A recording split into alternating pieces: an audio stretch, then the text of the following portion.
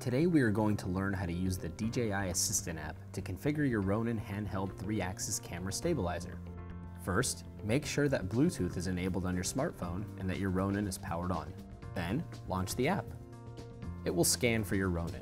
Select your Ronin's Bluetooth ID, then press OK. If this is your first time connecting the Ronin, the app will ask you to name your Ronin and apply a password. The first thing we're going to do is use the Ronin Wizard.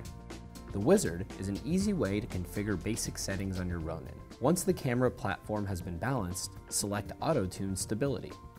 This will calibrate your Ronin's motors to your camera's weight and tune other sensors on the gimbal. Remember, you still have to balance your camera physically before using this function. Under the Auto Tune button is a live data feed of the power and angle of your Ronin's 3 motors. You can also enable and disable briefcase mode. As you can see, when briefcase mode is enabled, rolling the Ronin 90 degrees causes it to reorient itself into a position that allows you to hold it low to the ground and squeeze between narrow obstacles. Disabling it prevents it from going into this mode. Smooth Track Mode is an intelligent movement prediction system that allows a single Ronin operator to orient and move his camera the way he wants. With Smooth Track disabled, the camera maintains its heading despite operator movement. You can change basic smooth track adjustments from the Wizard. Speed is how fast your camera moves in the direction you want it. Deadband is the amount you need to move the handles before the camera starts moving, and the acceleration is how quickly the motors keep up with your movements. Currently, speed and deadband are set to 15 and acceleration is 0 for both the pan and tilt axis. When we increase pan speed to 40, deadband to 30, and acceleration to 60, we can see that the amount you need to pan the gimbal before the camera moves increases. The speed with which the camera moves is much faster than before, and the movement of the gimbal catches up to the operator's movement much quicker. Let's change tilt speed to 40, deadband to 50, and acceleration to 0.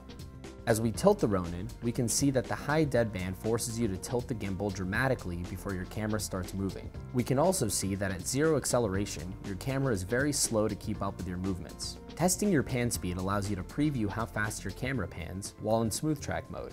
Same applies for testing tilt speed. Control speed adjustments configure how fast your Ronin moves when using a remote. We can skip the onboard controller settings for now, as that will be a future feature. This is how the Ronin moves when changing pan speed to 20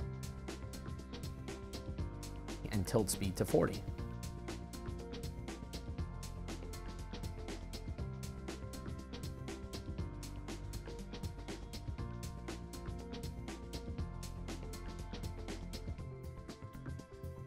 Pressing gimbal on the upper left brings us back to the gimbal tab. We will now go into the motor settings of your Ronin by selecting motor. The Auto Tune Stability function is identical to the Wizard. We also have the same live motor data. Stiffness determines the strength with which your Ronin motors maintain your camera's position.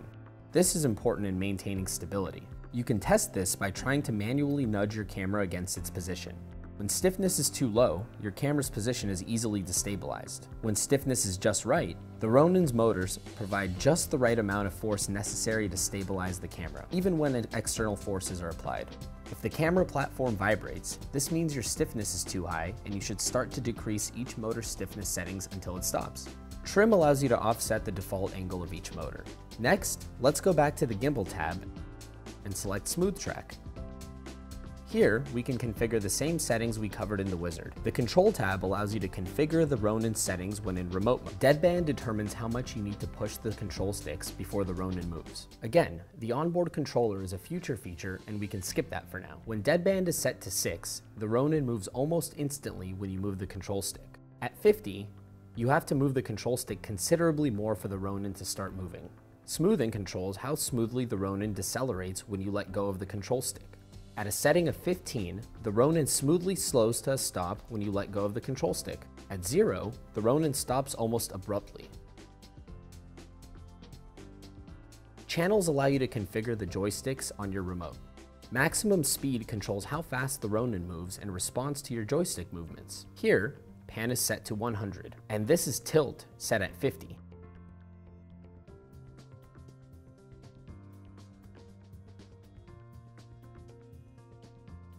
Endpoints allow you to limit the movement of your Ronin in remote mode. I've set an endpoint of 0 on tilting up from its center position. As you can see, I can tilt the Ronin down and back to its center position, but even though I'm pressing the control stick up, it stops at the center position. Setting the pan left endpoint and pan right endpoint to 0 removes them, allowing me to rotate the Ronin 360 degrees on the pan axis. When I set them to 45 degrees, we can see that the Ronin stops at 45 degrees when panning from its center position. You can also test the endpoints you have chosen using the test pan endpoints and test tilt endpoint functions. The Ronin will pan left and right until it hits its pan endpoints, and tilt up and down until it hits its tilt endpoints. Settings allows you to configure the function switch on the upper left of your Ronin remote. The function switch has 3 positions that you can assign different smooth track speed presets to. When combined is selected, you can select 3 combined smooth track speed presets for pan and tilt. When independent is selected, you can separate pan and tilt smooth track speed settings for each of your 3 presets. The smooth track speed presets will take precedence over the app smooth track speed if the controller is turned on. When the controller is turned off, the Ronin will then default back to the app settings. The viewer allows you to view real-time motor power, angle data, battery voltage, temperature, and Ronin runtime. The real-time graph can be switched between displaying power data and angle data. Pressing the More tab reveals some extra functions. Sometimes harsh conditions in the field can affect the Ronin stabilization. Calibrate System will have the Ronin recalibrate all of its internal sensors so that you can keep shooting. This must be done on a non-moving stable surface. Remember to reboot your Ronin after using this function. Finally, if you're ever stuck, at the upper right of every screen is a help button that will take you to a relevant page in the manual where you can learn more. Thanks for watching.